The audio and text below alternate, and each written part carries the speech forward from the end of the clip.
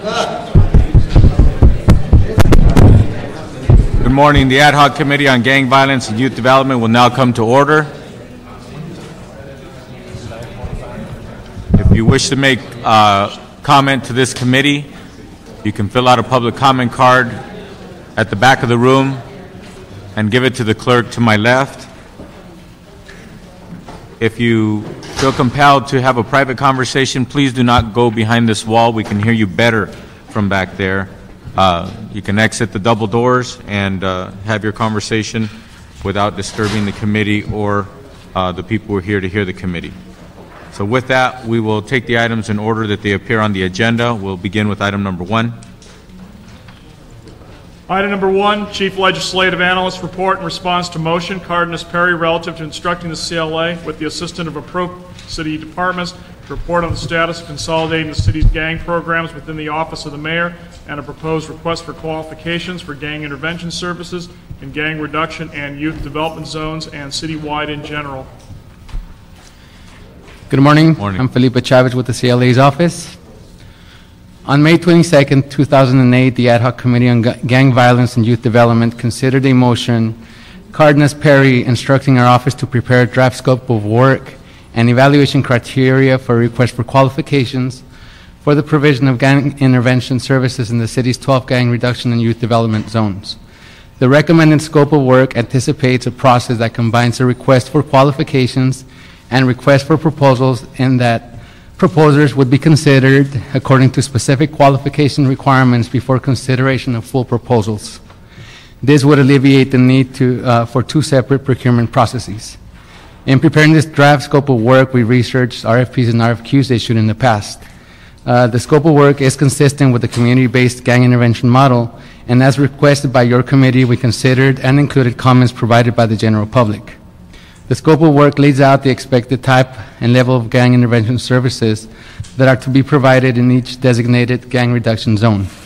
In addition to such services, contractors would be required to collect data to assess the effectiveness of the city's overall intervention program.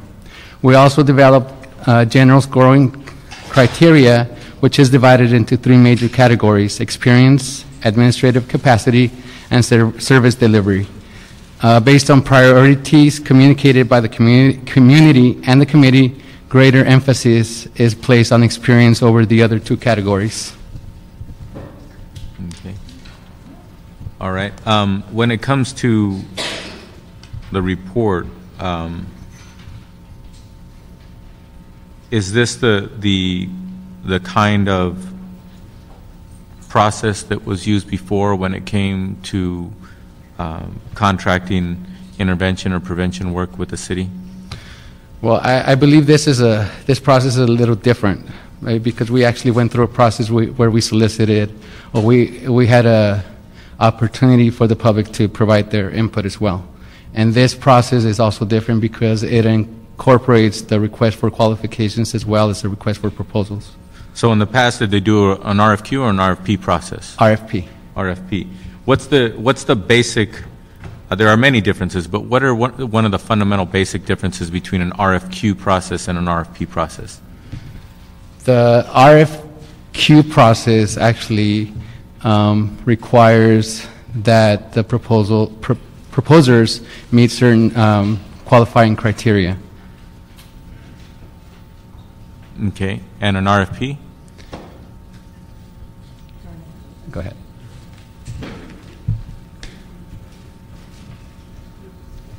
Excuse me, Meg Barkley with the Sure. CLA's office. Typically, it's my understanding that an RFQ is imposed to identify a pre-qualified list of qualified providers for services that can then be identified on an as-needed basis when a more lengthy procurement wouldn't really meet the needs of the city.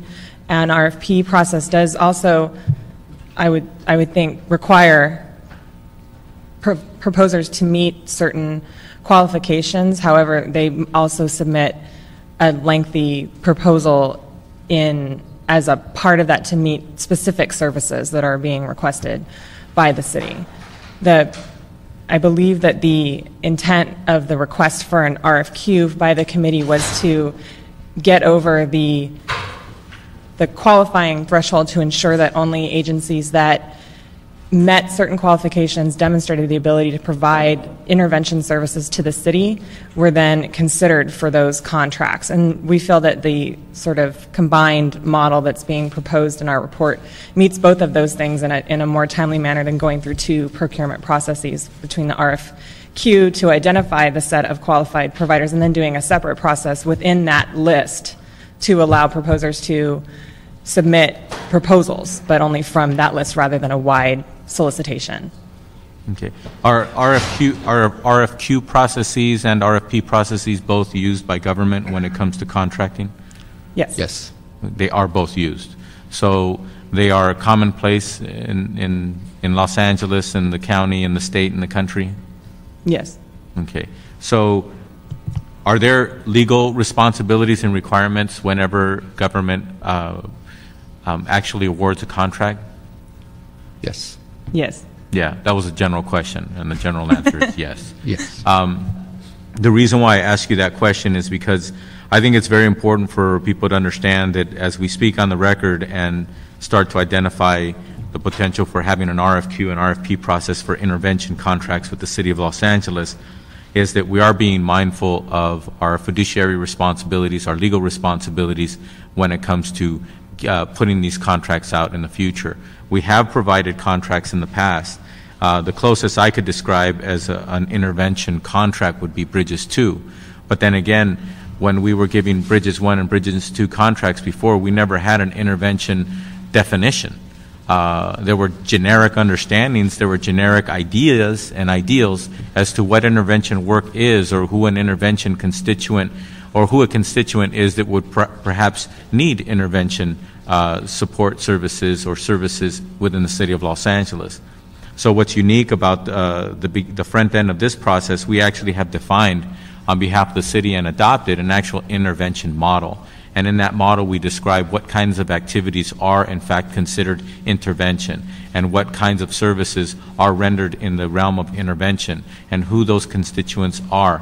And then, in addition to that, actually broke it down within prong 1 and prong 2 intervention services, and in addition to that, actually used terminology that was never used before in the City of Los Angeles, or, from my understanding, never formally used anywhere in the country, and that is that things like the license to operate on the streets. I was sitting down just the other day with someone who seems to describe his operation, which is a very, very good operation that actually provides prong 2 services when it comes to intervention, but actually was criticizing whether or not prong 1 even makes any sense. And my question to that person was, well, maybe the big difference is that you sit here in your office and you do great work, and you have to wait for somebody to walk in the door, and so you provide prong 2 services, you know, tattoo removal, job placements, things of that nature, maybe even counseling or what have you, but you don't make house calls.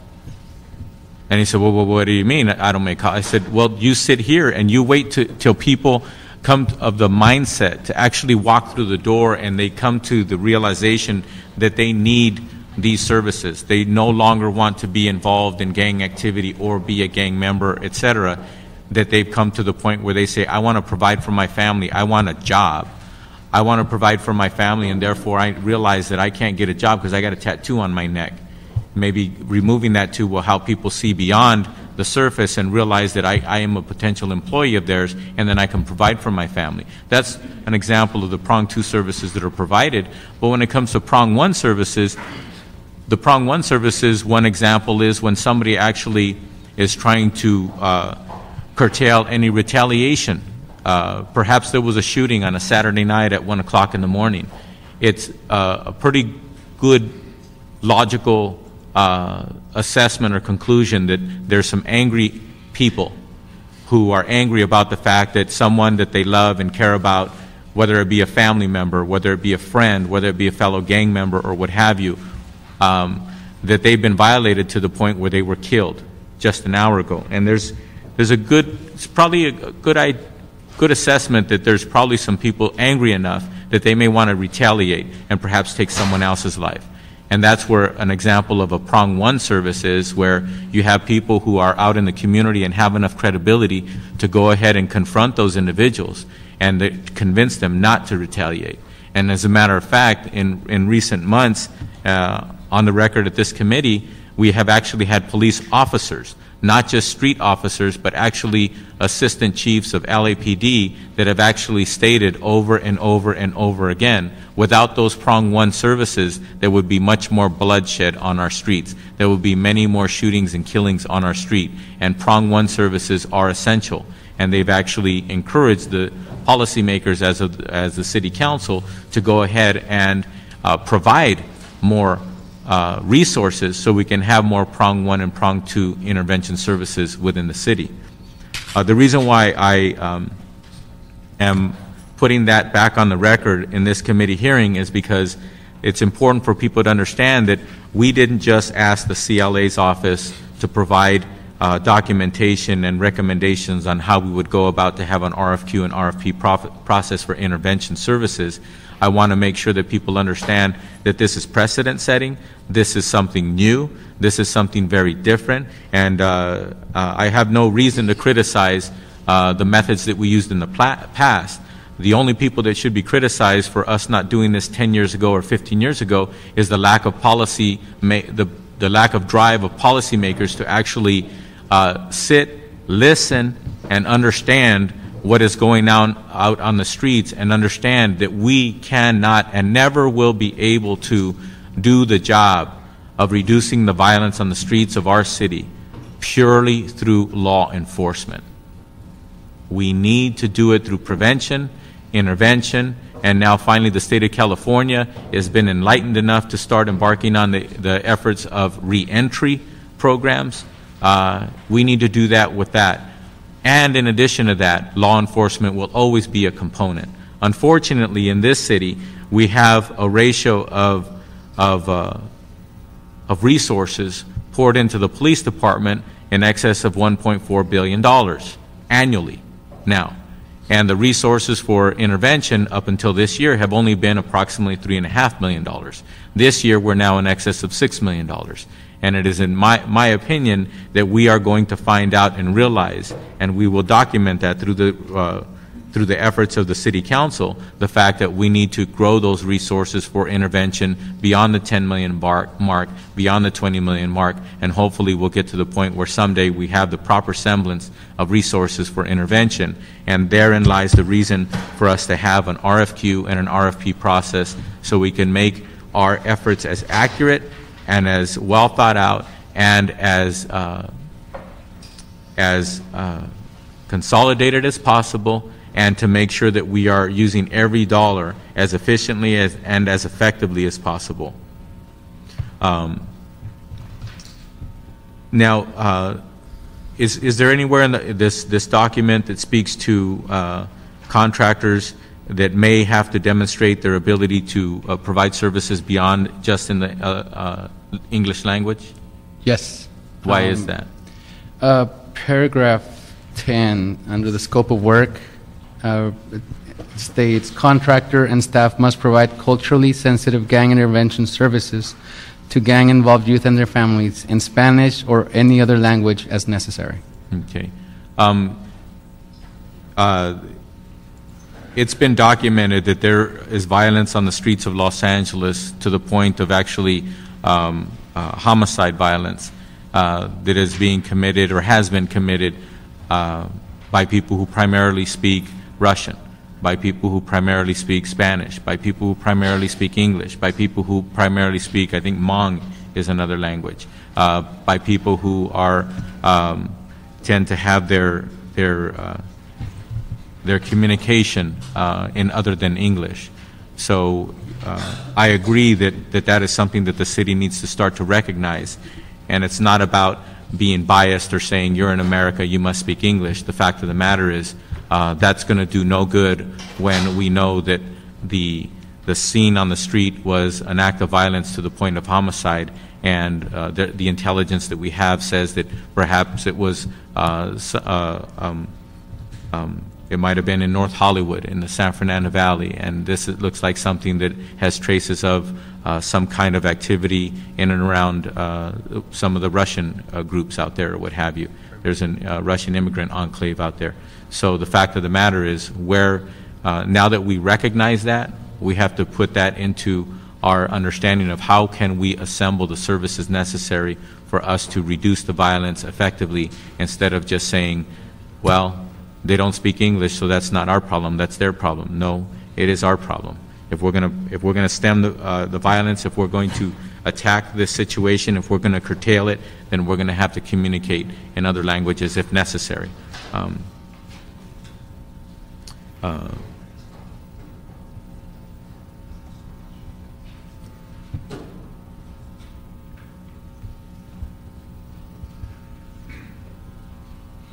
Now, in your document, does it refer in any way to potential contractors having to attend either policy meetings or demonstrating their understanding of what the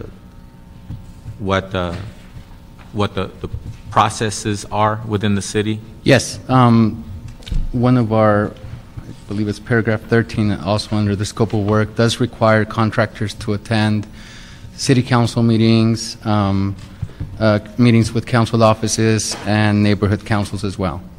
Okay. So and that's mainly for the purposes of cross-pollinating understandings? Understanding and familiarizing themselves with the city's process. Okay. And does any of that have to do with increasing the communication for efforts of effectiveness? Correct, yes. Okay. All right, good.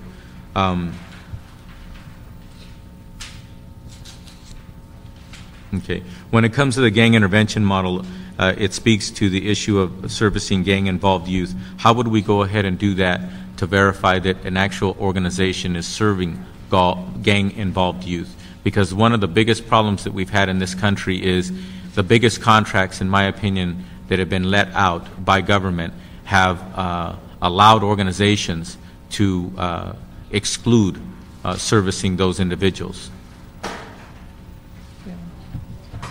It would be, I would imagine that would be something that would be included in the contractor's response to the qualification requirements, as far as what population they serve, the level of success that they've had with serving that population, and upon reviewing those requirements as a threshold to reviewing their full proposal, the reviewer could, that would be a criteria for ensuring that this contractor is comfortable and has experience providing services to that population. But at the same time, it's one thing for a contractor, potential contractor or a contractor to actually articulate that they understand what needs to be done and that these constituents need to be served. But it's another thing for us as the government to actually put into writing and in the contract how to hold them accountable, yes, so that they do not turn away those constituents and we technically have allowed them to violate our intent, yet at the same time they're not violating the contract. Yes, I see what Correct? you're saying. So Because that is what has happened in the past, not only with the city of Los Angeles, but throughout the country. We have allowed organizations to say that they are going to serve certain populations, that they're going to serve certain communities, and within that it's inherent that there are gang members out there, that there are gang-involved youth, yet at the same time we have not had measurements and or communication about how they are in fact serving them, or how many of them they have served, and what activities they're engaging, and so that they can actually prove that they've been serving that population. Because one of the reasons why organizations don't like to serve that population, let's say it's an organization that actually has meetings out at, say they're fortunate to have their own facility, and they have computer rooms, and they have they're doing homework with kids, and they maybe even have playing basketball in the gym or what have you. Say they have a population at any given time, 70, 80, 150 youth or young people from the community in a safe place, and they're providing services. There's no question they're providing services. But then again, somebody walks onto that campus and they're dressed a certain way, they look very tough, and matter of fact, everybody knows, and the murmurs start going around the room, well, there's Smiley from the XYZ gang. And then all of a sudden, one of the directors goes up to Smiley and says, "How you doing, man?" And he says, "All right." And he says, "You know what, Smiley? You got to go somewhere else. You're disrupting our services." And they turn that person away. We've never had measurements in the city of Los Angeles or requirements to ask that question of organizations so that they can actually prove to us that they are not turning those individuals away. And if they are going to turn those individuals away, they don't turn them back out into the street. They actually provide services and refer them and make sure that they are connecting with those services. Yes? Councilman, the scope of work is designed to target specifically gang-involved youth. but also because this is a draft document, we can take it back and include measures that require contractors to come back and report on who their population, what their population is that they're serving. Thank you very much. Did you work on this document? Yes, I did. Good. I want to acknowledge and thank you very much for acknowledging before the public and the people in this room that this is not a perfect document. This document is a work in progress, and it certainly is. We are continuing to take information from the public. We have public testimony today. We're going to continue to incorporate anything and everything that is valuable for us to make the best document that we can. In addition to that, I anticipate that in future contracts, we will have the opportunity to create enough fluidity and respect for the contractor so that as we learn as a city and as they learn, we grow together and we tighten up those contracts to the point where they are much more effective and much more efficient in holding the contractor accountable, yet at the same time, ultimately, the accountability needs to come to the City of Los Angeles, because with or without these contractors have not been sworn to office. They're not sworn officers. They have not been required to uphold the Constitution of the United States, of the State of California, the charter of the City of Los Angeles. It is us policymakers who have done that. It is our police officers who have done that. Our police chief has done that. The mayor of the City of Los Angeles has done that. All of us as representatives and sworn into office, sworn into our positions, have the ultimate responsibility. And with that ultimate responsibility comes the accountability to us, to make sure that we do the best job that we can, that we do not just put something out on the street and say, our job is done. Our job is very fluid. And for the first time, I'm committing on the record that the City Council is required to keep that fluidity. The City Council is required to make sure that we continue to learn and to grow and to create a system of correspondence and a system of service when it comes to intervention and prevention within the city like never before. So thank you very much for acknowledging that there are shortcomings in this document. Not that this document was expected to be the end-all or be-all today. This document is not done. And with that, once we forward this document to the mayor's office, they have now been charged with handling prevention and intervention. They are the one-stop place. They are the end-all or be-all. They are the place where the buck stops. And we are going to be working with them to make sure that we implement as much as we can of all that is good in this document and the testimony here in this committee to make sure that we have something that is much more appropriate for the service of the people of Los Angeles. Thank you. Now, when it comes to prong one and prong two services of intervention, how can we, or does this document attempt to address the fact that we need to make sure that they are integrated? Yes. We actually took the model and included it as one of the bullets under the scope of work. So it includes every aspect of the prong one, the prong two, and the shared prong one and prong two services. Okay. All right. And again, that needs to be in the documents and the agreements of contracts with the third-party providers. Right. It can't just be a verbal understanding. It can't just be an understanding that in the interview process they actually conveyed to the City of Los Angeles that they understand that. We have to compel them in the form of a contract that they will in fact adhere to those standards. They will in fact adhere to those requirements when they do the service on the streets. Okay. All right. Thank you. Is there any public comment cards on this item? No public comment cards have been submitted. Okay. We are on item number 1. The item has to do with the Chief Legislative Analyst's Office report on an RFP process for intervention contracts within the City of Los Angeles. I'm speaking very slowly because I see a lot of people who do intervention work within the City of Los Angeles, whether they're contracted with the city or not, and I do not see any public comment cards. Now is the time to speak. Is there anything you've heard today in this committee? Is there anything that you understand about this document that you'd like to address or speak to? Now is your opportunity to do so.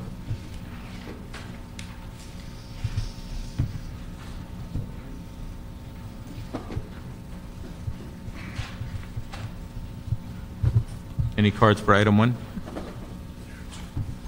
2 cards? Okay, we have Carlos Rodriguez and Bill Martinez. Please come forward.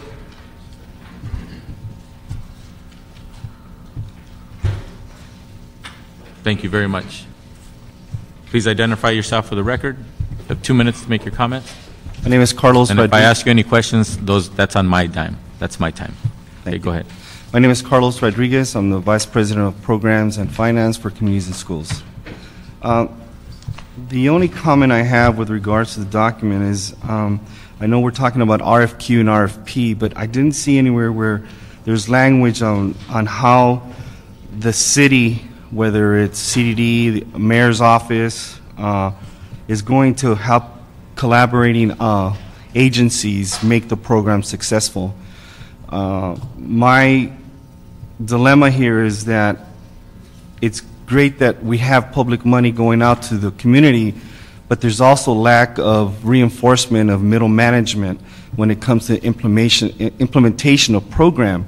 And it always comes down to the street level as seen as the failure, where in my eyes, I think it's the failure of those in charge at city levels to make sure that we get the best information, the best data processing services that we can, and also that there's linkages between law enforcement and other health providers, so that those that are able to adhere to the program are not left out on their own and then criticized because they weren't able to have the youth succeed or their family. So that's my only concern, that there's no language there linking the city as their responsibility to this program. Well, I'd like to add to that comment. I appreciate that, and you're accurate in your understanding of what one of the elements that we need to provide resources for. And when I say that, what I mean by that is government and for example, the city has staff, and we appropriately ask of that staff to handle certain responsibilities. But when it comes to third-party providers, especially not-for-profits, what we tend to do is we tend to minimally fund them, and then we assume that somehow, some way, they're going to find the resources to have the people power and the hours dedicated to that kind of correspondence, coming to meetings, providing correspondence, providing written correspondence, having interactive meetings with staff of the government that actually talk about what they need to do next and how they can learn and grow together, et cetera. That takes hours. That takes time. And many times what we do is we underfund organizations, and then we expect them to do that, and then the organizations are reluctant to come forward and put their hand up and say, isn't it time we do so? Because they're overrun by not having either the ability to hire the expertise and or hone their own skills internally to make sure that they can actually afford to do that while still providing services on the street. So that's a great point, and one of the things that we need to make sure that we put in our contracts is allow organizations to understand and sign on the dotted line, but holding ourselves accountable by putting in that contract that if we provide them with the resources for that kind of correspondence and that kind of growth, that they will adhere to that and they will follow through with that. But I think it's inappropriate for us to consider it to be inherent in a contract with a third-party organization to expect them to do so, yet at the same time, we're not willing to acknowledge that funds are needed and or financial resources are needed for them to fortify themselves with that ability. Is that one of the things that you'd like to see in these contracts? Absolutely. It's just and I speak more on the county contracts, but that's been a problem that we've had to overcome, especially when you sign contracts where referrals are quote-unquote guaranteed, and we're having to do our own legwork and going out and meeting with teachers, law enforcement, desk sergeants, office personnel, and there's just no one there to say, okay, this is a legitimate referral, so we're not going to count this, or we're going to count it for you, and that's the struggle. Okay. Thank you. Thank you for your testimony. Bill? Bill Martinez, Director of the Unity Collaborative. And I guess some general comments. One is that in reading this, I'm I'm thinking more in terms of an RFP than an RFQ. This reads like an RFP. What it doesn't ask is your history of providing these services in the past. It says, how will you? So there's a tone issue there. There also is a confusion in my mind between the prong 1 and prong 2 services that I think could be clarified. As you're discussing the histories of these services, I think the prong 1 particularly can be broken out to various levels to reflect the nature of the relationships with the various neighborhoods that they're dealing with, and a lot more clarity and a lot better understanding of how there's a linear process in working with each neighborhood. And how that all fits in within the realm of what they're trying to do overall to provide the peace treaties, the mediation, and all the rest of it. I think there's an opportunity to be much more clarifying and as a result give the city a lot more information to base their ultimate determinations on. Also, I see a couple of things in here that I'm really concerned about in terms of the nature of the work that's going to be given to the contractors. And specifically, there's a couple of places where you talk about data gathering and some other issues that I think are much better developed centrally than given to each different organization to have to develop, because then you're going to end up with how many different sets of systems that the city would have to integrate to come up with something that allows you to track these programs across the city and over time. So I would suggest that you could develop a set of what that criteria would be. And what's here under point 14 is almost entirely within the realm of individual services, more of those prong 2 services than the group stuff. So I think there's a whole other set that needs to be developed along those lines.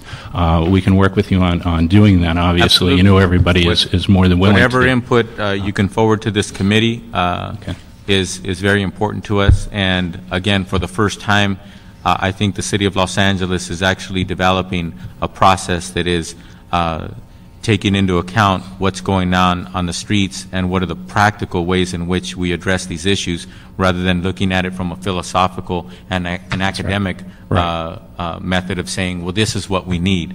I'm not saying that there's no value in the prior way in which we did business, but I think there's greater value in taking feedback from the communities and the people who are actually doing the work of today and yesterday, and hopefully will continue to do the work of tomorrow, and actually learn from them so that we can actually make something that's applicable to what should be done on the streets, rather than trying to just say that because some PhDs drew it up, that means it must work.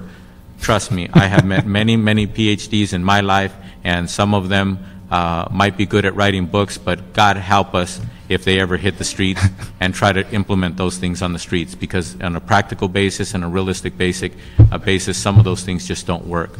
I remember my father with a first grade education, the best teacher I ever had. And he used to stop me in the middle of doing work sometimes, and because he only had a first grade education, he would just figure out ways to get me to think. And one of the things he used to love to say to all of us, there were 11 of us children, when he saw us frustrated, he'd say, go grab the encyclopedia and see if you can find the answer in the book.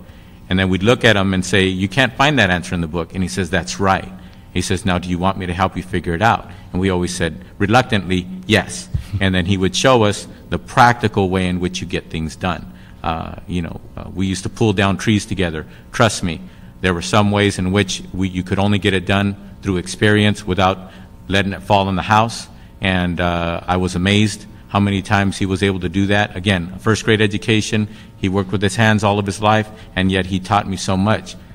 Here I am, trying to do things and be a policymaker, yet at the same time, I count on his wisdom more than I count on any professor that ever taught me any bit of engineering that I've ever learned. So the reason why I give you that example is I want to make sure that people understand I am not looking to titles to learn what we need to learn to do what we need to do in this city. I am looking to practical commitment. I'm looking to people. There's something called heart. Sometimes that is hard to put into a contract, but somehow, some way, some organizations have figured out ways in which they can put that into practice and actually get results. Unfortunately, all too often government thinks that those elements should not or have no place formally, that they don't need to be recognized. And in this committee, we are recognizing that, and we're trying to do the difficult work of making sure that we can put that somehow, some way in writing, in contracts, so that we can actually have a much, much better practical, practitioner-based system for the city. So thank you. Thank you. All right. Now, when it comes to the CLA, when it comes to shared administrative services, when it comes to third parties, there's nothing that we anticipate that a third party couldn't contract with somebody to assist them in communicating with the city. For example, if there's an organization that actually does street-level services and it appears that in an interview process they score very well, yet at the same time they admit that they don't have the administrative services in-house, there's nothing that we anticipate that would preclude them for them to say, we will contract with somebody to provide that element in order for us to complete our holistic venture here to contract with the city. No, the scope of work described specifically does allow for agencies to apply as a collaborative to meet all of the partner. Right, to meet all of the necessary qualifications, including administrative, that the city has just, as a steward of public funds.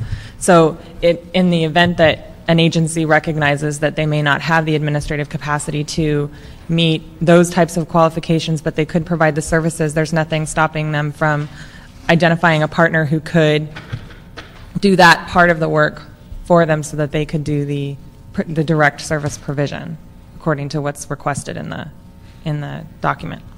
Okay, thank you. Shalon Joseph, item number 1. Good morning, Councilman. Shalon Joseph with the LA County Public Defender's Office. I just want to speak briefly to the mental health risk. Shalon, excuse me, I need to ask you a question before I forget. Does the city of Los Angeles, as far as you're aware, contract services with the county?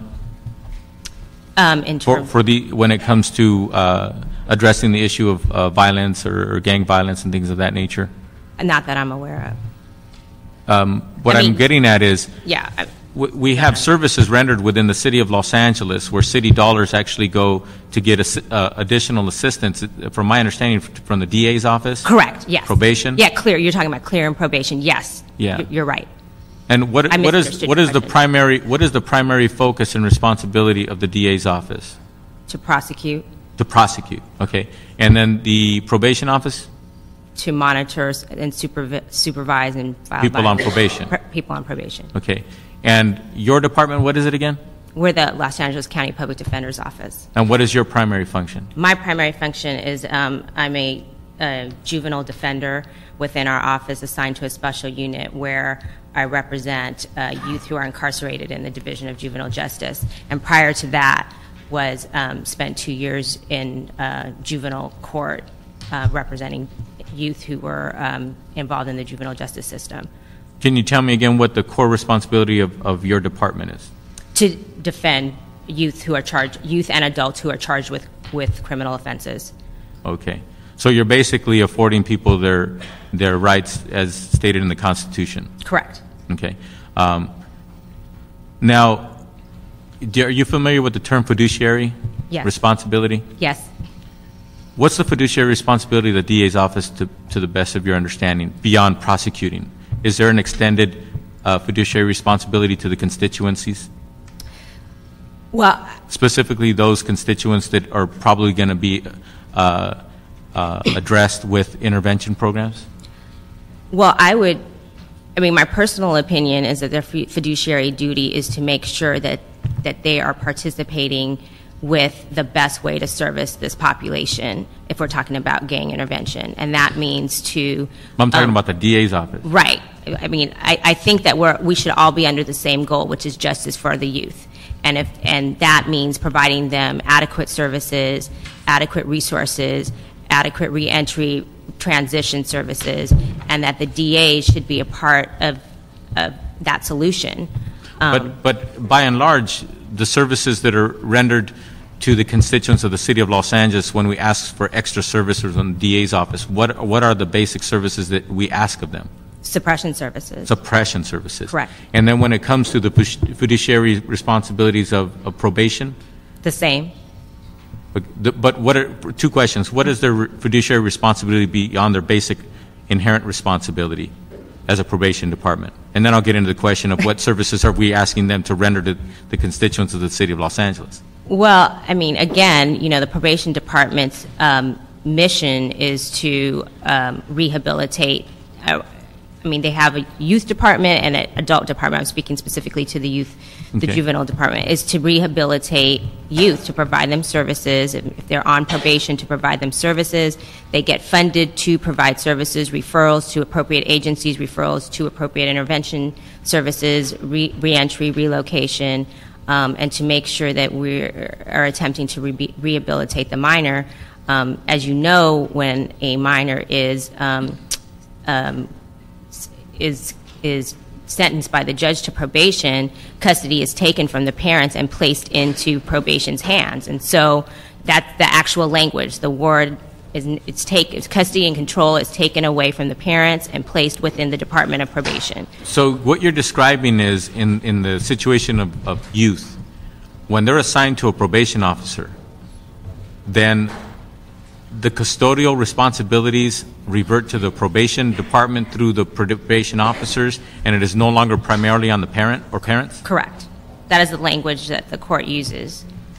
I mean, they work in conjunction with the parent if they're home on probation, but let's say they're sent to camp, they're living within a probationary setting day in and day out. And But how about if they're on probation and they're still living with their family, Right, but they're home on on probation? The home on probation still has conditions. The minor still has to abide by conditions imposed by the court, and probation is there to facilitate those conditions. And if those conditions aren't being met, then they seek violations through the court. And then what does a probation officer do when somebody violates their probation? Ask for a harsher punishment. They submit a violation to the court, a hearing is held, and generally my experience has been that there's aggregated punishment at that, consequences at that point. Does a probation officer at that point then have the responsibility in some cases to actually confiscate that individual from the streets and take them back and put them either in a program, basically take them off the streets? Yes. If they're on probation and the violation is being sought, generally the youth will be placed back in detention by the probation officer, and a violation petition will be filed in the court. Okay. So you work for a department within the County of Los Angeles, Correct. and the probation department is within the County of Los Angeles? Correct. And then also the DA's office is within the County of Los Angeles? Correct. And is your department receiving any funds that you're aware of from the City of Los Angeles to assist in the matter that's before us? No. But probation is, and the DA's office is? Yes. And I mean, the Public Defender's Office is the only office that services these kids from the point of entry into the juvenile justice system. I mean, there are panel attorneys, but I'm speaking specifically for our office. We are the only office right now in the state that has 17 psychiatric social workers on staff in the juvenile division. And the City of Los Angeles has never asked formally for the assistance of your office to address our constituents with those 11 workers? No. And we also... Do they have those workers with those titles in the DA's office? No. Do they have workers with those titles in the probation office? Yes. They do? They do have social workers in the Department of Probation, yes. But their activity, those social workers within the probation office and the social workers within your office, is there a difference between what their daily responsibilities are? I don't know. I can't speak specifically to what their daily responsibilities are with probation, but what I can speak to is that we have in each juvenile office in the county 1 or 2 social workers that are specifically dedicated to evaluating the youth that we're representing if we feel that there's school issues or mental health issues involved with that youth. And there are not probation social workers who are in the court working with that individual. So I think it's a different setup. In addition to having the 17 social workers, we do have 8 resource attorneys who are assigned to each of the juvenile courts who deal specifically with regional center issues and issues relating to special education, so that we are out in the communities advocating, attending IEPs, advocating for better services if our clients are special education students. Now, what you just described of the real activities that are going on with your particular department within the County of Los Angeles, did you say that you're the only one department? There are departments like that in every county, I suspect. Correct. But we're the only county that actually has these additional services coming out of that department? Yes, to the extent that we have it. I mean, I know that there are some other counties who are beginning to hire social workers, but is no other county who has social workers as well as additional resource attorneys. So at the point of entry to the juvenile justice system, the minor will have the attorney who's handling the case, they will have a psychiatric social worker, and they will have another attorney specifically dedicated to any cognitive issues or special education issues. So there's a team of 3, sometimes 4. If the youth is looking at being incarcerated in the Division of Juvenile Justice, then they'll bring me in. So then that person will have 3 attorneys plus a social worker. And there's no other county that has that set up. And we do not receive city funding for that. Okay, thank you. Okay. Continue.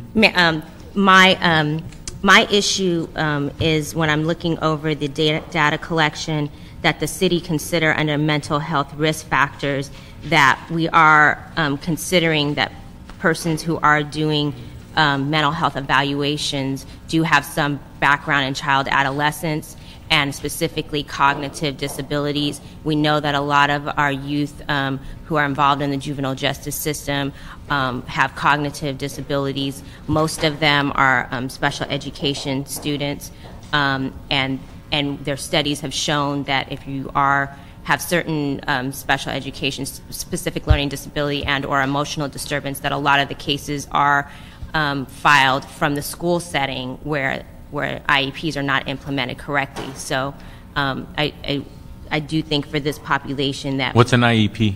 An individualized education plan. And is an individualized education plan, is that something that's supposed to be mandatory, or is that something that the schools just do if they feel like it? Well, there is a California education code that says that the schools are supposed to seek out individual education plans if the student is meeting certain criteria. And once an IEP is in place, then they are mandated to follow through with those services. So in that regard, I do believe that under the mental, specifically for the mental health risk factors, that we are dealing with persons who do have some background in adolescent behavior and development, specifically to this population. Thank you. Thank you very much. Item 1 cards, Bobby Arias and Torrance Reese. Councilman, I appreciate the opportunity to speak today. Bobby Arias, President of Communities and Schools, been at this 20 years. And before that, spent 14 years in higher education, and I can attest that there is good research and there's bad research. There are people on campus that have taken the time to deal with practitioners and have a really solid base in their research, and there are others who have just researched the literature, which oftentimes can be dated. It can be, in process we're dealing with now, 70s. And that's not to say it doesn't have some relevance to 2000, but one begins to question when few people come out and see what it is the practitioners are doing, and there are many of them in this room. And that really serves as a segue and a backdrop to what I want to commend, because the emphasis here is, as you say, I think just a slight digression, the hardest pill to swallow is to have to go to seminars where they bring in experts from Omaha, Nebraska, Portland, Oregon, San Francisco, and that is to say they don't have something to offer, but the genesis of this epidemic began here. And my family has been here since the late 1800s, so, you know, we've been around, and this has been an issue. My 86-year-old mother says, are we going to get it right this time? I believe that we're getting it right this time, and let me tell you why. Unlike, and I don't want to sound sour grapes, so if I do, I apologize at the outset. And so to be transparent, we did not get the GRZ. And when I see the factors on the initial... That was, you're talking about a prevention. Right, the step one. This is intervention. Step one of this, and I would hope that there would be some... But the fact of the matter is, everybody from the mayor's office to the council, everybody involved in this revamping of how we're addressing services when it comes to intervention and prevention, integration is critical.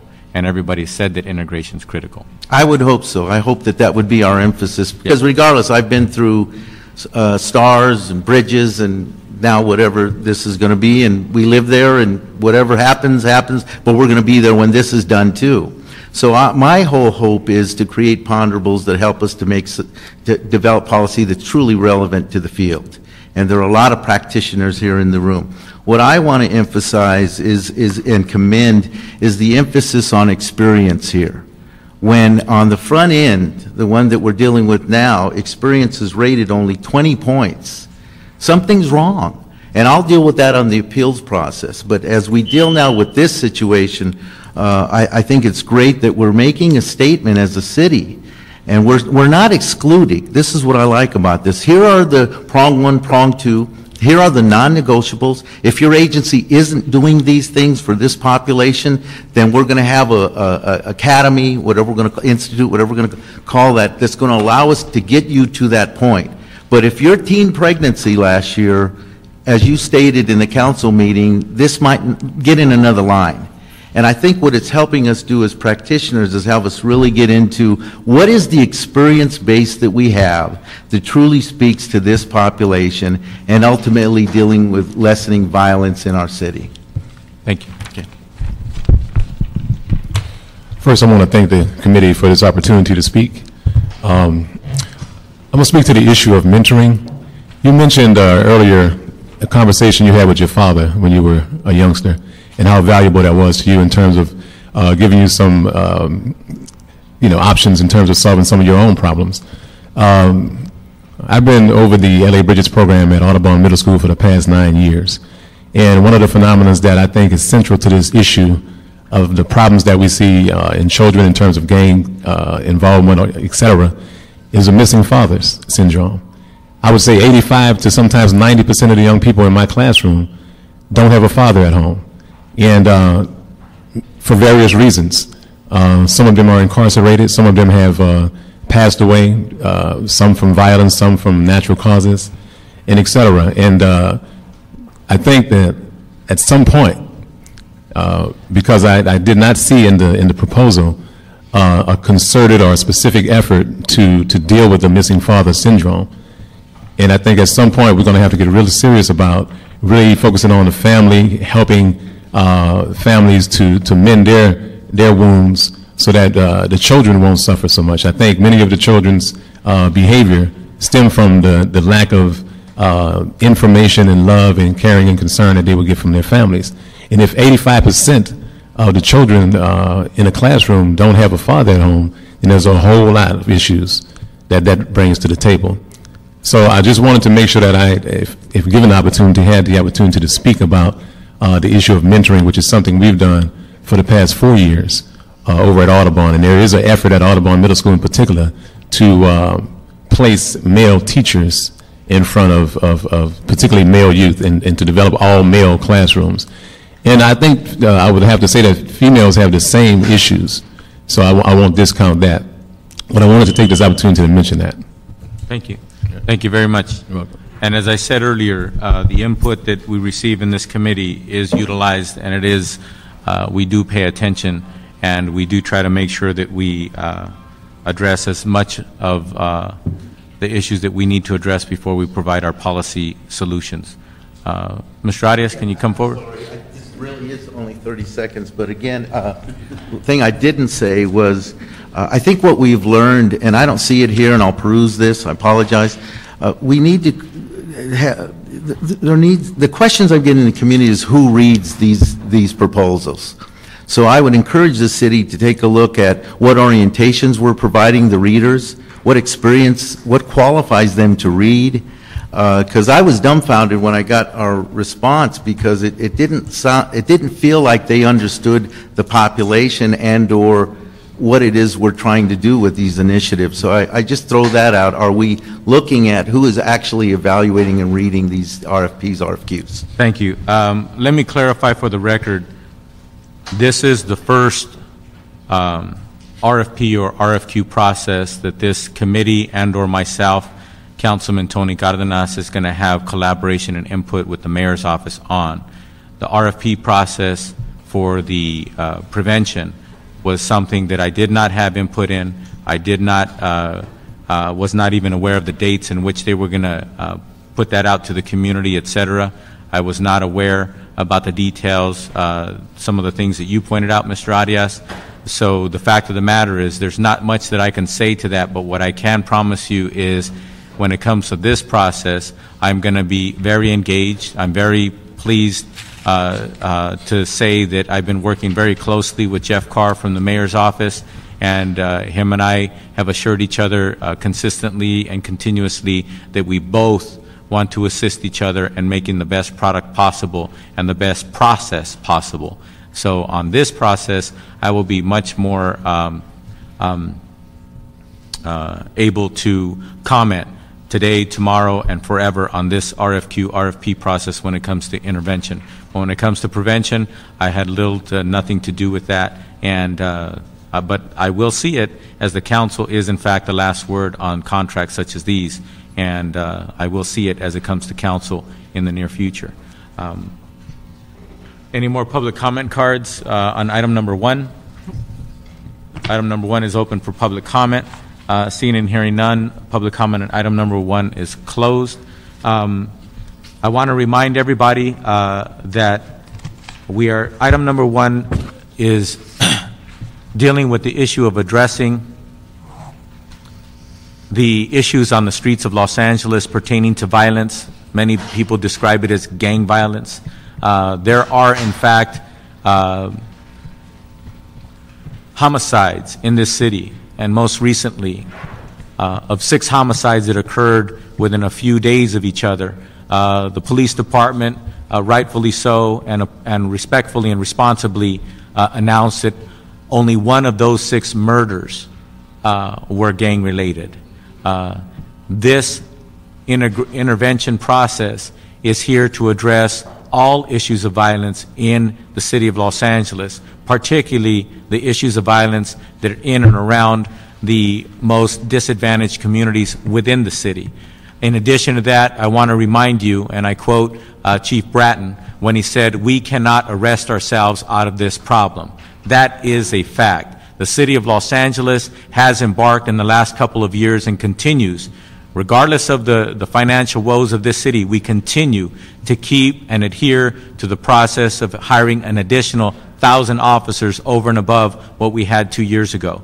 We are continuing to do so, even after we have those additional 1,000 officers, unless we get our act together when it comes to prevention and intervention in this city, and we act responsibly and efficiently and appropriately. We will continue to have major issues and problems, and these problems will not curtail in the city. That's why it's so important that we get this right and we do this right. Most of the time, most committees in the city of for the city of Los Angeles will in fact have an item on the agenda, and they will move this item along for the purposes of just being expedient. That is not the way this committee operates. So with that, because of the input that we've received today, I'm going to remind the CLA's office to go ahead and incorporate any other relevancies that have come to light between the date that this report was submitted to this committee, and you have the opportunity and responsibility to go ahead and amend this report, as we will hear that again next week in this committee. And then once we do so, then we will decide as a committee whether or not it's ready to be voted on and forwarded.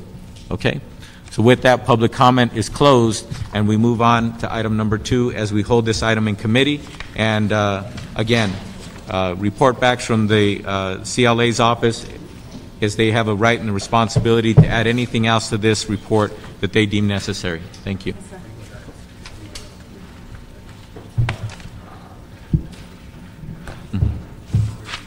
Okay. We move to item number 2. Item number 2, continued from June 12, 2008. Community Development Department report in response to motion, Cardenas Perry, relative to instructing the CDD to report city contracting requirements as they are related to the closure of the LA Bridges 1 and 2 programs. CDD to support to facilitate effective program transition, efforts undertaken by the CDD to notify current LA Bridges contractors of the transition and related matters. Also refer to the Housing, Community, and Economic Development Committee. Thank you very much.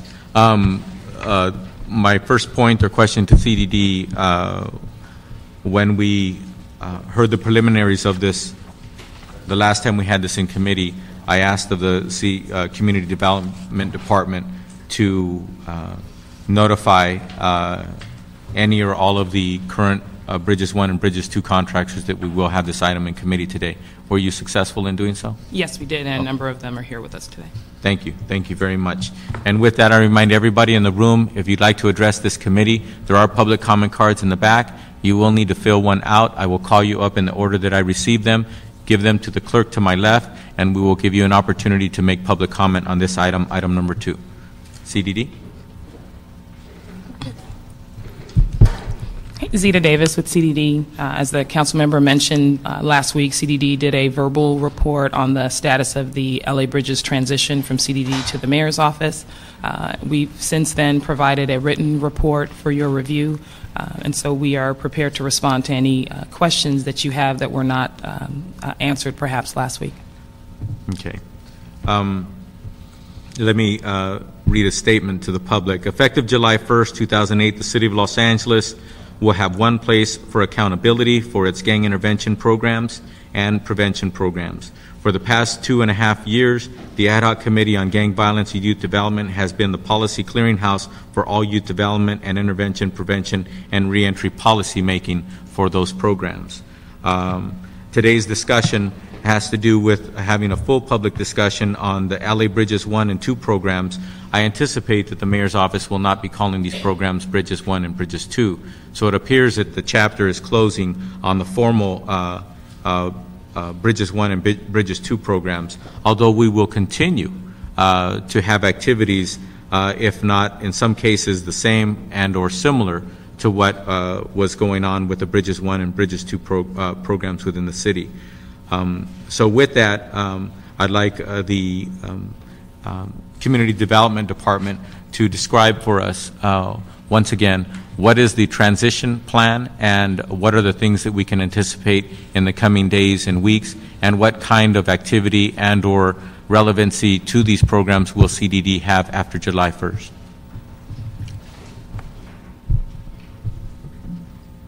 The department, so CDD is transitioning the LA Bridges program, Bridges 1, which is our prevention services that take place at 27 middle schools throughout the city. Also intervention that's provided through 4 contractors throughout the city, as well as safe passages services that are provided in 2 ways. One, in conjunction with our prevention services at the 27 middle school sites, as well as through several contractors that provided at 5 high school sites. The transition... So Bridges 1 is better described as mostly prevention, and Bridges 2 is better described as mostly intervention? Yes. Okay. And I say mostly because there's always, at least on the edges of responsibilities, fiduciary responsibilities that organizations have on their daily activities, to not say, oh, wait a minute, you just stepped into an intervention service, so I'm not going to talk to you anymore. My point is that there's always a little bit of both, even though the primary responsibility in Bridges 2 is intervention and the primary responsibility in Bridges 1 is prevention. Yes, that's correct. Thank you.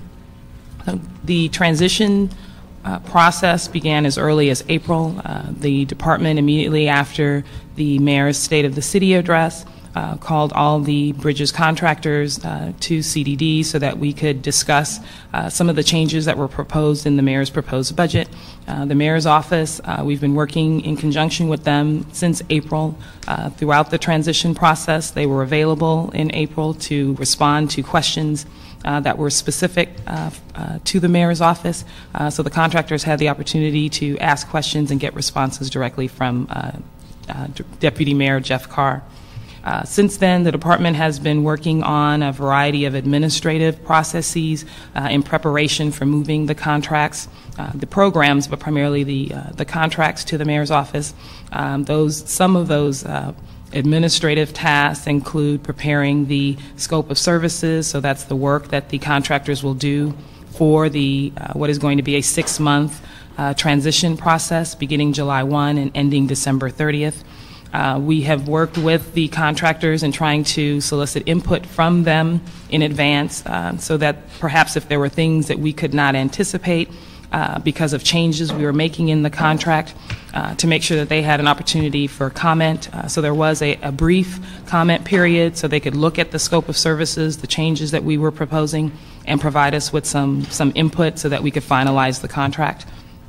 The services that the contractors will be providing from July through December are reduced since it is a 6-month contract. Their funding is approximately half of their year contract. In addition, the services that they are providing are, for the most part, reduced by half as well. For example, they had to provide services for 50 case-managed students in the prevention contract. So in the 6 months following or that are coming, they will be providing services for approximately 25 youth. Let me clarify something. When you say in half, the time element is 6 months, not 12. Correct. But on a daily basis, the daily or monthly activities shall remain the same. For the most part, yes. They will be providing youth development services for the population that they have been serving. For example, if somebody appropriately describes their responsibilities and service they're going to provide to constituents, and say it's a program where they start off with 50 identified individuals and they take them through a 12-month program, that doesn't mean that they will only have 25 individuals in that program for 6 months. I would imagine what that means is they will have 50 individuals for 6 months. Yes, and actually the contractors, as they have made the department aware, have a number of clients that have already enrolled in their programs, and so they are taking responsibility for their existing clients. We have asked that they not enroll new clients at a certain point, about the halfway mark, September 30th. But yes, they are planning to transition all of the youth that they are responsible for, the LA Bridges clients, to other services throughout the city. So yes, to answer your question. Okay. All right. And so I wanted to summarize the major parts of work that the contractors will be providing from July through December. One we just talked about, which is transitioning the youth from their existing Bridges services to other services in the city. They are being encouraged to look at the family development networks at CDD, the neighborhood action programs in CDD. They are also Class Parks program that exists in the city. Outside of that, the LA Unified Beyond the Bell after school programs were appropriate, and then any other local programs that may exist in the areas where the contractors are serving the youth. So transitioning youth is one piece. The second piece are obviously the closeout activities that the contractors will have to do. There are a number of administrative and fiscal as well as programmatic details that they will have to respond to, prepare in order to end the program by December 31st. The contractors are familiar with closeout, what we would term as a soft closeout, because we've done it every year because we amend the contracts. However, this year is different. We're considering this a hard closeout, so they will be accountable for all of their funds, any property or city equipment that they may have purchased over the years, as well as the transition of their staff, their program staff, and then any youth as well. When it comes to Bridges 1, how many youth were serviced, or a round figure of how many youth we service in Bridges 1? It's roughly about 4,000 youth that the prevention contractors serve. And intervention? Is roughly about 2,000. So about 6,000 individuals are serviced, roughly. Correct. In a 12-month period. Yes. What's the anticipated, or do you have any understanding or semblance of understanding as what the new system is going to service? in the mayor's office? So, I can't speak to the details in the mayor's gang reduction and youth development programs. It is our understanding that there may be some youth that are currently receiving services through Bridges providers that may be appropriately placed in the programs in the gang reduction zones, but I can't speak to what types of services they'll be receiving there. Some may be similar to what is currently being provided. We have to make the assumption that some will be different as well. Okay. When you say you have to make the assumption, I take it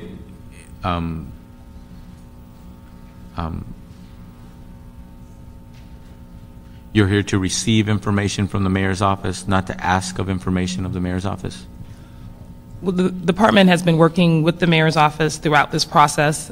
We have focused primarily on the transition, so moving from CDD to the mayor's office. We haven't discussed in detail the services that would be available for the Bridges youth, other than understanding that some of the services would be appropriate for some of the LA Bridges youth. Now, I presume that CDD has made themselves available to give any advice that the mayor's office requests, but it's up to the mayor's office to request that advice. Yes. Okay.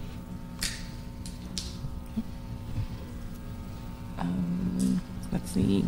As far as the status of the transition, the prevention contractors, so LA Bridges 1 contractors, received their contracts at the end of May. At this point, we have approximately half of the required documents from the contractors. We're anticipating having all of them by the end of next week, which is when the department is planning to give all of the prepared contracts to the mayor's office. The LA Bridges 2 prevention contracts, as well as the Safe Passages contracts, were slightly delayed. And those will also be ready by the end of next week. As you know, City Council added additional funding to the intervention contracts, $600,000, and so the mayor's office. Additional funding for the summer months. That's correct. Yes. The mayor's office, CDD worked with the mayor's office to solicit input from the contractors. The contractors were very quick in providing their proposals to the department. We have since included their information. We've solidified the funding, and so their contracts will be going out to them today. We anticipate getting the signature pages and required documents from them by mid next week, and again, keeping us on track to deliver all the paperwork, contracts necessary to the mayor's office so that we could do timely execution. What services or what activities will CDD provide relative to what's shifting over to the mayor's office after July 1st? CDD will continue to provide ongoing technical assistance to the mayor's office. That is in the form of, one would be, we have experienced staff accountants that will be on loan to the mayor's office that will be assisting in their fiscal payment process. Another way is whenever any type of questions come up, either administratively, fiscal related, particularly as it relates to closeout, that CDD staff is available to not only respond to questions, participate in meetings that they might have with contractors, but in any way assist them. And then lastly, through training, that if the mayor's office sees a need for any specific training, either for, again, administration or fiscal, that the department is available to provide that as well. Anything else? I think that's it. That's it. Okay. Well, this is a big shift. When it comes to ISIS, ISIS is the system that we use to track clients? Yes, it is. When it comes to Bridges 1, how many clients are are being tracked by ISIS in Bridges 1? All the clients in LA Bridges 1 prevention are being tracked by ISIS. And Bridges 2? Bridges 2 is not yet up on the ISIS system. Okay. Well, so therefore, it would be up to the mayor's office, I presume, to decide how they're going to track the clients, if they will continue to use ISIS for the array of programs that they're going to be responsible for. That's correct. Okay. And you've afforded them all the information you think is necessary for them to interpret how they want to handle that?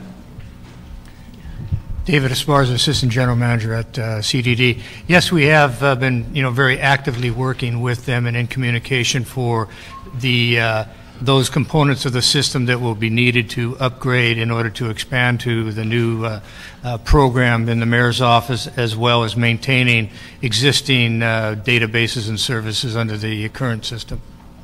Okay, and what's the timeline of that being available to be utilized? Well, at this particular point, we haven't really gotten down into the program development portions of that, the new program pieces as determined by the mayor's office. So that's still in a condition of flux right now.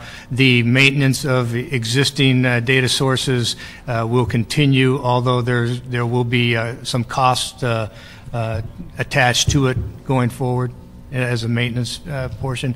You're aware that the people that were attached, within our department to the Bridges programs, and that is also the systems support group, those people have gone through the replacement through personnel department into other departments within the city, and so we have placed those people outside of our department, and so if they wanted to maintain this system or expand this system going forward, we would have to then find new people to bring back into the department to carry out those functions. But at this particular point, we're really in a maintenance mode with the existing system and databases. So that request to restructure that would be the decision of the mayor's office to make that request? Yes. Okay. So it's up to the mayor's office to decide how they want to recognize this information and what system they want to use to track. Exactly. Or if there's expansions or enhancements to the existing system that they would want to build in that might capture new data and information for their tracking purposes. All right. Thank you. Anybody here from the mayor's office?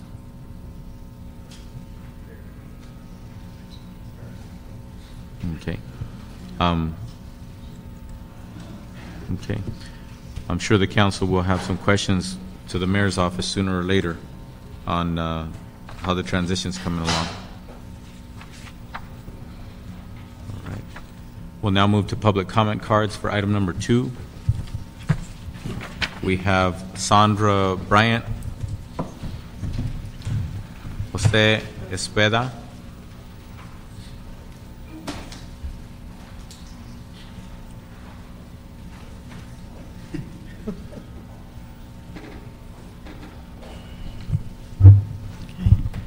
please. Thank you. My name is Sandra Bryant. I'm Executive Director of All People's Christian Center. We are a LA Bridges 1 lead agency and have been so for the entire process of LA Bridges. Prior to that, we also provided services through LA Stars. When were the years of LA Stars? I think a year and a half prior to LA Bridges. So when was LA Bridges? 11 years ago? 1997. Thank you, 1997. So we've been a part of the process and its evolution. 1995 or so? Since 1995, correct.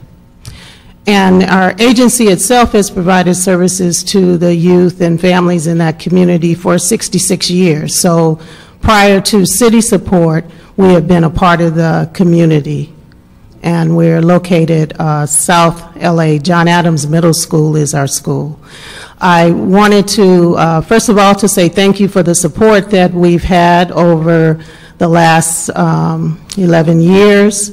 We have been working with CDD to transition youth and families into services. I think it would be helpful, though, to look at in communities where transition is not possible because there are not services available, the FDNs may not be available or other programs provided by the city may not be available.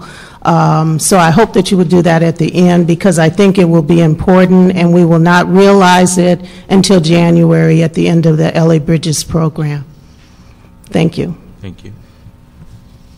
Jose Esqueda, Program Manager for ADAP. We also have a Bridges 1 component at Cochran Middle School. We've been in the community for about 35 years, and we've been doing the program of LA Bridges since it's first started in 1995 or 6. I'm hearing a lot about the transition, and we've just submitted our transition plan and all of our budget to the mayor's office.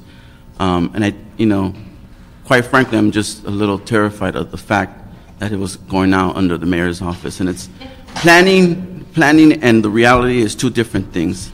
And I think we're planning to transition all of our youth, but like Sandy said, the nearest FDN is 10 miles away. The nearest NAP is about 9 miles away. The other nearest community-based organization is about 6 miles away. And we hope to transition as many youth as we can and hold into ADAP services as many youth as we can. And we wanted to transition several youth into the new grid zones, whoever that may be.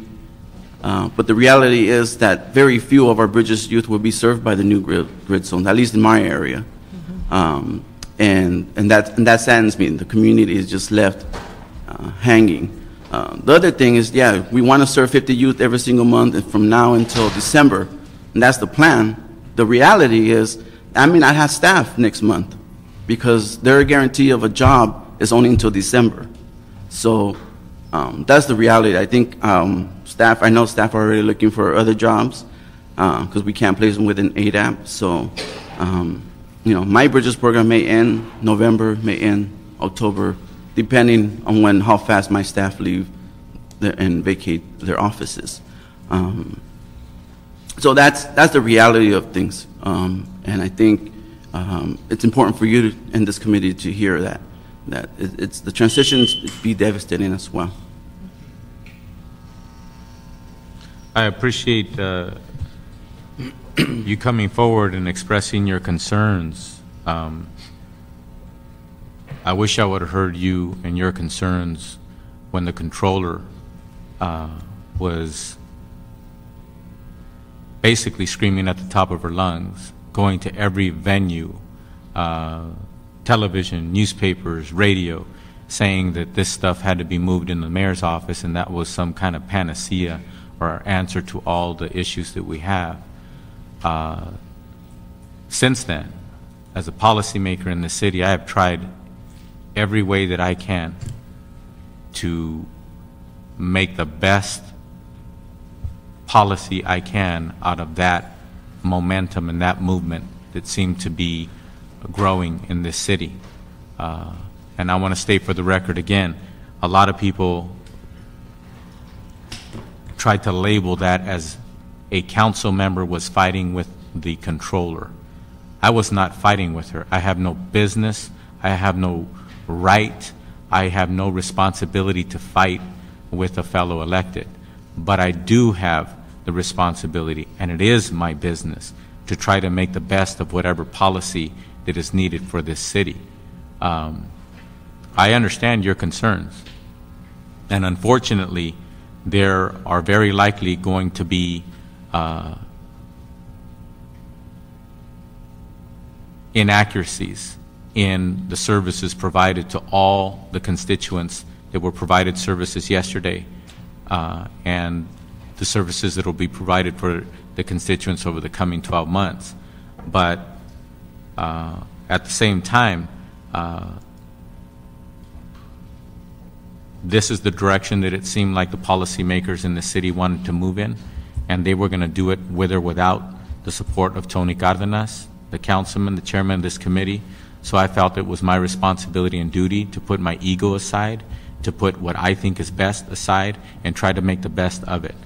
The best way that I can put it in derogatory terms for everybody is I had to make chicken salad out of chicken feathers. And if any of you have heard the real saying, there's another way of saying it. But this is where we are. And some people are not going to partake in that salad. But in the coming 12 months, we have a lot of responsibility to remain fluid and keep our responsibilities before us and try to make the best of it so that at the outcome of the next 12 to 18 months, we have a system in place that is better than the system of today and yesterday, and that is serving more constituents at a better level than ever before, and that we continue to grow it and then actually create a system that we all know has been inadequate for far too long, and create a system that is far closer to being adequate than inadequate. So these are tough times, Yes, and they are. especially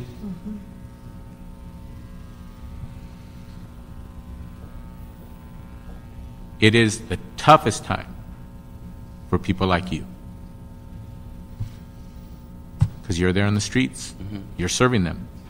I have not met 98% of the constituents that we serve, but yet you probably met 98% of the constituents that your organization serves. So it's a lot closer to home for you. So I understand, but I think it's important that you speak up, and I appreciate the fact that you have. Thank you. Bobby Arias, Brenda Shockley. Thank you, Tony, for speaking again. Bobby Arias from Communities and Schools. I just want to make a backdrop statement to what I'm going to say. Yesterday, I met with the mother who lost her 17-year-old son at Poly High School and finishing the burial process, including headstone and all that. And it brought to me the importance that in this transition that we can maintain service, that we not lose hold of that we've achieved. You were part of the march, the peace march we had, and you saw how the community responded.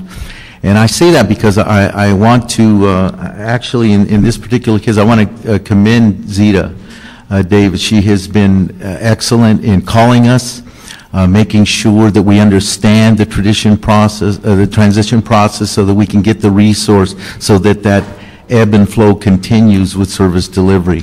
Also, I wanted you to be aware that we did attend a meeting at CDD that Jeff Carr facilitated last week, where he stated that this is not his expertise. So I want to, I've had my differences with him, but in this case, I want to commend him for bringing in the expertise that the city already has, with hopes of just maintaining the service delivery so that we not lose sight of what's happening. And what's happening is that we're losing kids every single day. So I needed to say that for the public record. Thank you. Thank you. Thank you. I want to join with Tony and Your name for the record? Brenda Shockley from Community Build, and I wanted to take this opportunity for general comments to say two things. To one, join with Communities and Schools and acknowledge publicly the outstanding job that CDD has done in a very uncertain and fluid environment, and the professionalism, the responsiveness has really made a difference, given that we are all in such a state of flux. Well, thank you, Brenda, but I also want to restate, as I've stated before in this committee, it is not the city departments that have failed. I understand. They have done a pretty darn good job with the lack of direction and lack of policy that has been that has not been given them by the policymakers of this city. That meaning the electeds of this city. So it's unfortunate that since we have had more policy activity around this issue than ever before, it's unfortunate that people want to point at the departments as being failures, at pointing at programs in the communities that are failures. But yet at the same time, I have not yet read in any of the reports that we have paid for by this city, and I have not read anywhere in those reports, nor have I heard anyone accurately put a name and a face to the failures that people have, irresponsibly thrown out to the public. And unfortunately, the press seems to pick up on that more than anything else. But I just want to state for the record, I think you're accurate, and I think you're being responsible and coming forward and speaking up for the CDD department, and this is my time, not yours. so you can continue to speak. I just want to let you know that I do appreciate that, and it's important for all of us to understand, once again, it is the policymakers of the city who have failed to give direction and to provide the policy necessary for our departments to implement good policy in this city. And they've done a pretty darn good job with that lack of direction and that lack of basis for what they were supposed to be doing. Go ahead. Thank you. I agree so much that they've done an extraordinary job, particularly in the short time we've had and facing not only what do we say to the schools where we are cited, but what do we say to the families and the youth. But I also want to say, and thank you for your support, and say to my colleagues that after looking carefully, my analysis, there's no way that L.A. Bridges was in any way a failure, nor was, in fact, it's much more of a success than people are willing to understand. Because if you go by the GRY youth development zones, the zones that are identified based on the crime statistics. And there's a reason why only a precious few of the L.A. Bridges sites are in those areas. And I think it's very important to recognize that that is probably the most positive indictment of what we've been doing the last 11 years, is that we didn't qualify because we have been doing our work. And I would hope that this committee, in that there are funds identified for those areas that are not in a GRYD or gang reduction zone, that those funds be directed toward the Bridges sites that are not included in the zones, so that the ground that we have gained in the last 11 years will not be lost. Thank you. Thank you.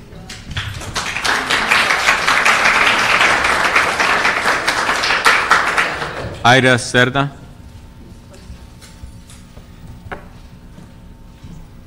Yes, thank you for having, my name is Aida Cerda. I am at Children's Hospital Los Angeles. We've been part of the LA Bridges 1 contract since also its inception in '97. We did the program at 2 middle schools, at Bancroft and LeConte Middle School. So thank you for the opportunity to make public comment. I think all my colleagues, I've been in this program for only 5 years, but I've been in the field of public health for 21 years, and I've never been part of a partnership that I have been in the last 5 years with these incredible colleagues I've had with this contract. A few things I just want to say is, one is I am disappointed as a lead agency that the mayor's office is not here. I think this is another example from my end of the kind of disconnect we've had with this program, but also just the representation in this transition. So I'm a little disappointed about that.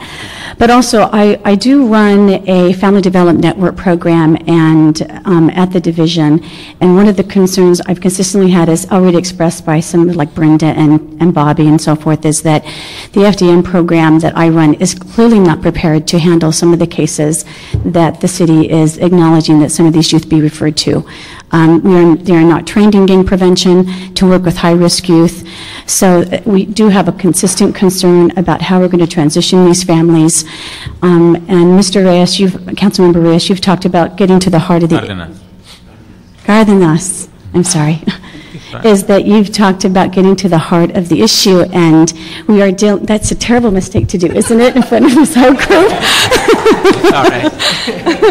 Because I think you've been actually one of the most outspoken council members on these issues. It probably kind of explains my little bit of nervousness, which I tend to talk fast, but you should hear my Spanish. But with that said, is that, where was I? FDN. You were talking about FDNs? Yes, with the FDN. So I get, and you talked about the heart of the issue before, that sometimes you can't express, the work we've done. And right now we are dealing with an incredible families and youth who are feeling very abandoned. And it's very difficult to be placed as a lead agency in a position when we are not, after the closeout of this project, of having to determine where to refer these families to.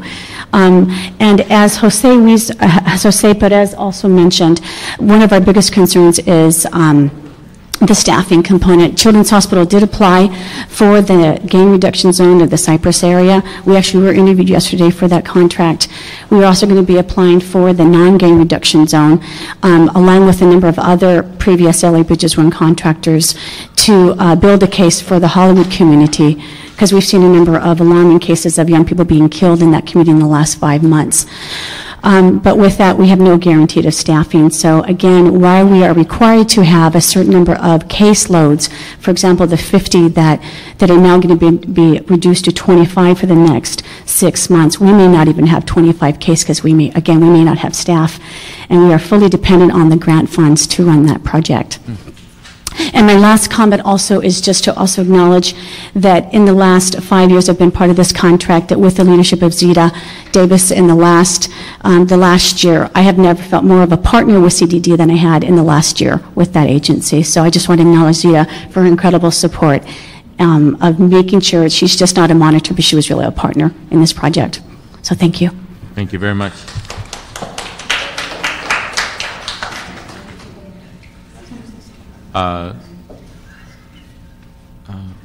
Bart Trevino.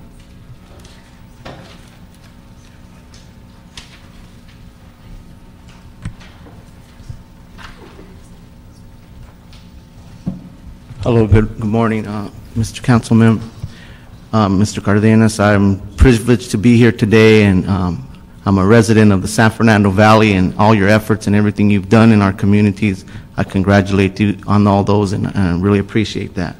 I've been a resident of San Fernando Valley for over 45 years. I work for an agency called New Directions for Youth. I'm the program manager for the LA Bridges 1 program at Pacoima Middle School.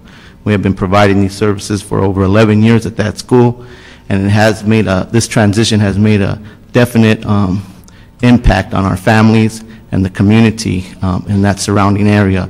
And it's been a very difficult challenge to try to really transition and explain to these parents recently why LAB1 program is ending. But with that, our agency is going to continue to collaborate and go with the flow as the mayor's office has asked us to. We also have been provided with the GRIP program, and we are a proposer for that, and we're hoping our future endeavors in that situation will help us to continue to work with the community in the transition of these families. One of my main concerns is, and I wanted the mayor's office hopefully to be here today, which is a disappointment, but at the same time, we're here to work with them, is the transition as far as the billing is concerned and everything, and the staff that we are currently employed at with New Directions for Youth, and probably all the other agencies would agree, is that the billing process and the invoicing process would continue as it always has with CDD, with one of the concerns being that there was always an opportunity for us to invoice for startup funds for the program every fiscal year. And at this point, you know, it's really there's been a lack of attention to those concerns, because we have not been informed on how we're going to process this, who the contact people are at the mayor's office, and what are we supposed to do, and the people that we're going to work with, or who will be monitoring our particular area that we service. So with that, I just hope that it's heard that that those things would be a rush, because as of July 1st, what do we do? There are staff that need to be paid. There are employees that have families, and they really need to know, hey, you know, how are we going to be compensated for the services that we have to continue for the next 6 months, especially the month of July, because as we all know, invoice processing does take time, but at the same time, you know, when we have the appropriate contacts and the people that we know that we can contact through the mayor's office, then it makes that process a lot easier, and staff, you know, are guaranteed that here, you know, you will be paid on this date as scheduled. So that was one of our concerns, and just the whole transition process and support from the mayor's office, that there's sort of been a negligence in that area. So we want to know, just for your support in that area, and to voice those concerns as far as on our behalf, and I'm sure with everyone else. And again, it's been a privilege to work with all these collaboratives. I've been doing this program for the last 7 years at New Directions for Youth, and the people that I've been working with, I feel, are very compassionate. You talked about heart. I see a lot of heart in the room today, and this is why we can make an impact.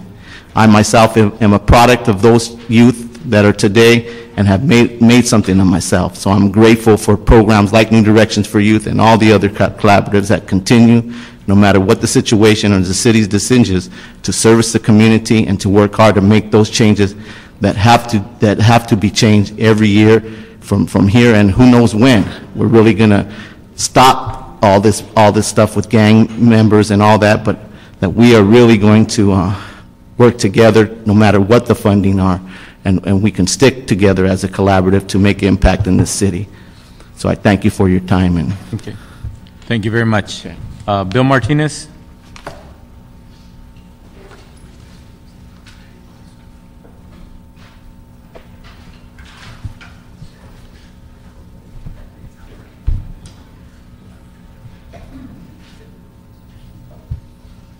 Yes, Bill, go ahead. Bill Martinez, I'm still director of the Unity Collaborative, and I just wanted to touch briefly on the whole transition process. And the biggest concerns I have are about not so much the work with CDD. I think that's going to get worked out, but the nature of the transition and the fact that so much of our city is going to left unsupported by gang intervention following December 30th. The structure that's been put out in regards to the new program, while it works in terms of the individualized services, both in prevention and intervention, it doesn't necessarily fit well, or I don't think at all, with the hardcore intervention, which is much more of a regional need. So that so much of our city is going to be left uncovered. There is an option being proposed that allows those areas that are not covered to propose on certain other funds. But again, those funds and the design of how they can be accessed are going to be very limited in scope. To give you an example, in the harbor area where Toblerone Settlement House has been working on a truce for the last 15 years, they may be able to go out their funds and might get funded for San Pedro, but won't be able to, or that leaves open the potential that Wilmington, Harbor Gateway, or other areas would continue to go unfunded after that date. So I'm concerned about that particular process, the nature of the transition. The number of our neighborhoods are going to be left vulnerable, particularly for the work, as Ms. Shockley said earlier. The effects, I think, have been proven in that some of the areas that were selected for zones were not the areas where we're working. So we're kind of working against ourselves in many respects, that the effort that's been put in by the intervention community is now been said, thanks, we'll see you later, unless you happen to be in those areas where the work is just overwhelming. So I'm concerned about that and hoping that at least that part of the intervention proposal is still to debate. Okay. Thank you. Thank you, Bill. Next, Stan Mohammed.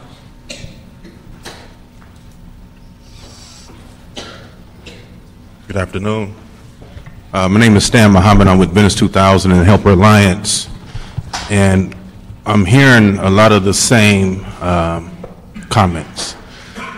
One of the greatest fears that we're facing in the 11th District in particular, where we primarily do a lot of the intervention services, is that is not a GRZ. Even though we have other linkages to the city and we have other people working in other parts of the city, but the 11th District is not a gang reduction zone. And I think the mayor overlooked what has happened there. Currently we have in place agreements between the black and Latino gangs in that area. One of the greatest fears after December is what is the possibility of those agreements breaking down because we don't have our hardcore gang intervention staff in place to make sure that the communication is in place. So I'm just hoping that that 900,000 can be an increase there for the areas that's not GRZs. And I'm hoping that the city council can really use everything within your power to get the mayor to realize that just because we have the GRZs in place, it's almost to me like the gang injunction, where if you suppress a certain area, if an individual still want to be a gang member, he's going to move his operation to another location.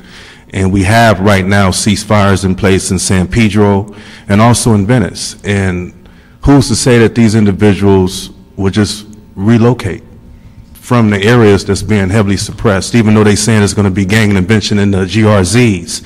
But I still haven't heard anyone tell us what role will Homeland Security play, I haven't heard anyone tell us what role the CLEAR is going to play when it comes to intervention. And to this day, we don't know. We don't know if they're going to be profiling individuals. We don't know if they're going to say, okay, now that we've identified who's the main players, let's put a gang injunction in this area, and let's heavily suppress these individuals. So we don't know. But I'm just hoping that outside of the zones that the city council can put a lot of pressure on the mayor and say, look, we need to increase that $900,000. And thank you, Tony, for your support. To your question about what role is CLEAR or Homeland Security going to play on intervention, I hope zero. Intervention is not suppression, and CLEAR and Homeland Security seem to enjoy the idea that they are suppression-oriented.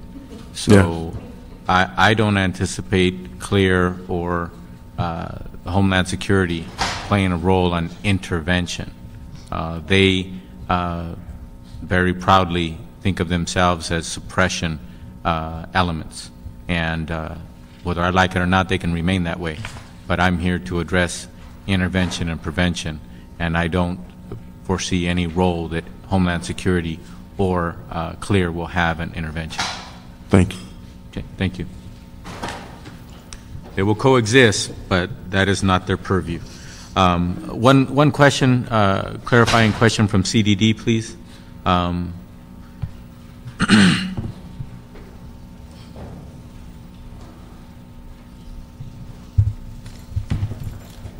What's the eligibility criteria for agencies that are eligible to receive payment advancements or month-to-month? The eligibility criteria for advance payment, can we get it? Yeah, have our fiscal person will respond. Okay. My name is Maya Beled. I'm the chief accountant for CDD. In the past, the practice is that we required a form, which is called special bank agreement, for an agency to receive advance. But we have decided that for this transition, we're prepared to provide 1 month advance to all the agencies, at least for 1 month.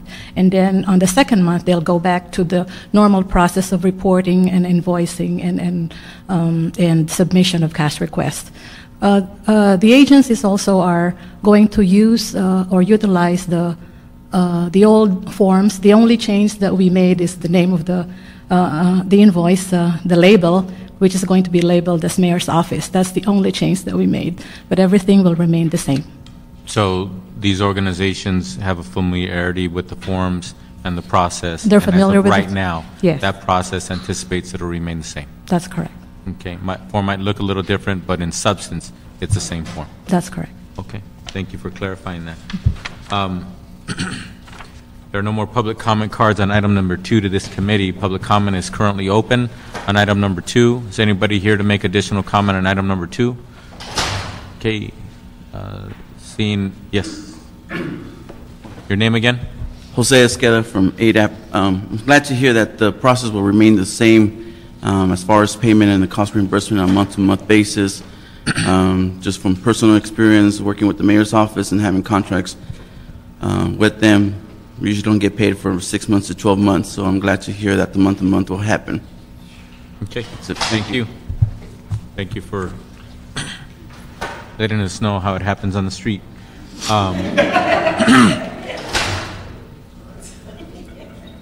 So with that, public comment will now close on item number 2.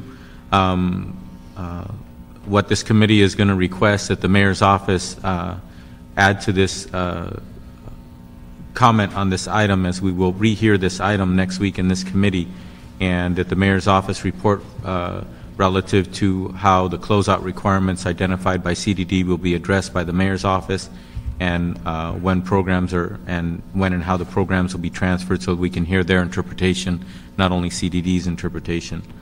In addition to that, I'm going to ask of the CLA's office that a copy of the current lease agreements and updated equipment and subcontracts and other related agreements be forwarded to this committee, so we're apprised of what they are. I'm sorry, CDD.